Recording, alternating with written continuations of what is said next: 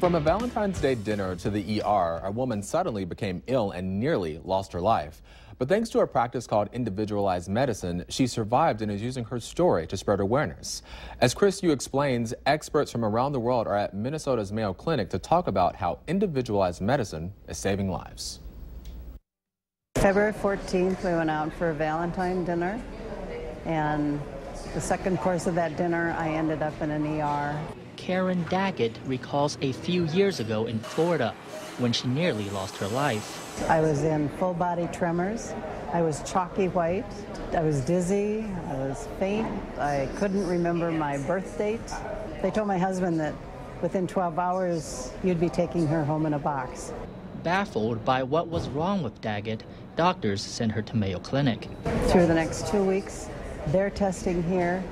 They finally solved the puzzle. Turns out Daggett's heart medications were making her sick because her liver couldn't process them. I don't have that liver enzyme to do it. Mayo Clinic figured that out by testing her DNA.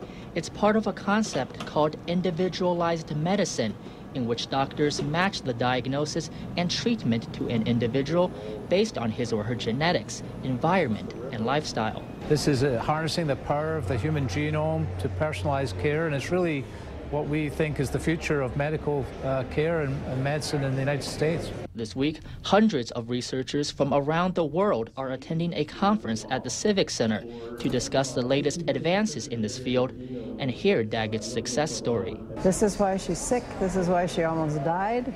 And now we'll change all her meds, and she's going to be here. And I'm here today to tell you that.